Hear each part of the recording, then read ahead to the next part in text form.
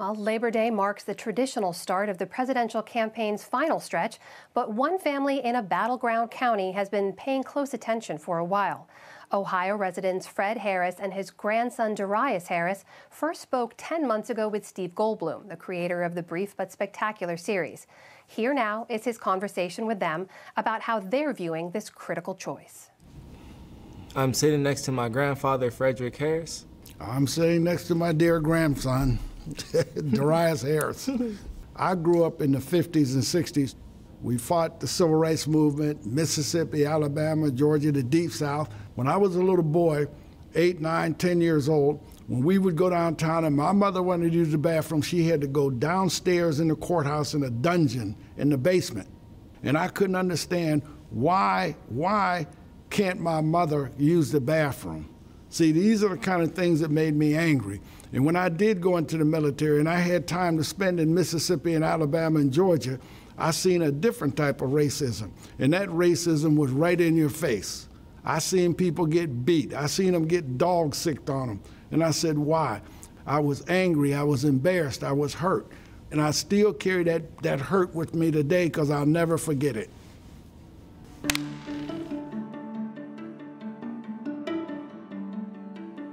It definitely does make me angry that the world was actually like that at a point in time. I couldn't imagine living like that. I would be angry every day. That anger and that hurt never goes away, and that'll be with me for the rest of my life. The people are angry, they're tired of the Democrats and they're tired of the Republicans.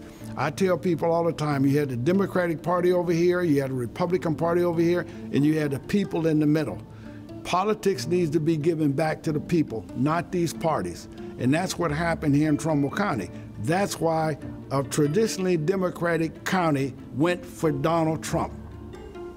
The key to the Democratic Party in the state of Ohio is the black vote and the unions. Don't take our vote for granted. Let them win it without us. That's the power of the black vote. My first vote actually was President Obama. Back in 2012, I was just graduating high school. I felt proud when Obama got elected because he actually gave me hope that actually a black man could actually get that high up. I kind of don't see that happening for another 100 years. This is where we disagree a little bit. It can happen if you make it happen. That's called leadership. You have to step forward. You know, my grandson tells me he's not interested in politics. And I explained to him, everything that takes place in the United States of America is under a politician. Since 2012, every single politician basically, they say one thing and we're waiting. See, this is where we disagree. I hear what you're saying. So you know what you do? You go out and you make them change. The current president, I mean, the way he acts is nuts. But me personally, I like the way he acts because it's like he's not afraid. I feel he's the best candidate because to me, the Democratic Party, they don't have anybody in my eyes really that's gonna really push anybody. He doesn't understand the effect that the stuff that comes out of his mouth. And if we're not careful, he's gonna destroy the United States of America. I think we got a political turmoil now, and I think history will look back on us in this time and say, wow, what happened? What do I derive the most pleasure from? Debating. I hate to say it, but I like to debate. Well, I like to talk to people like my grandson and them, and I like to go back and forth. My name is Darius Harris. My name is Fred Harris. And this is our brief but spectacular take on the old and the new. Well, since the world has changed dramatically in the 10 months since that conversation, Steve Goldbloom recently followed up with Fred and Darius to see if their politics have shifted. Fred and Darius, thank you both so much for being here. We appreciate it. Thank you. Well, it's hard to believe that it's been 10 months since we last spoke. It feels like it's been longer than that. And I wanted to follow up with you, starting with you, Darius. Has your perspective on President Trump changed since we last talked? Back then, he was he was fine. But during the whole pandemic and how everything's been unfolding, I kind of don't agree with the way how he's proceeding with things. Darius, I just want to be clear. Are you planning on voting for President Trump this November?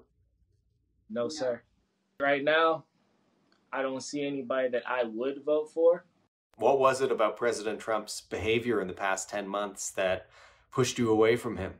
I disagree with basically 85, 95, pretty much 100% of everything that he's been doing.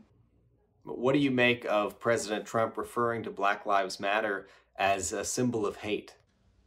Well, to me, he just doesn't understand.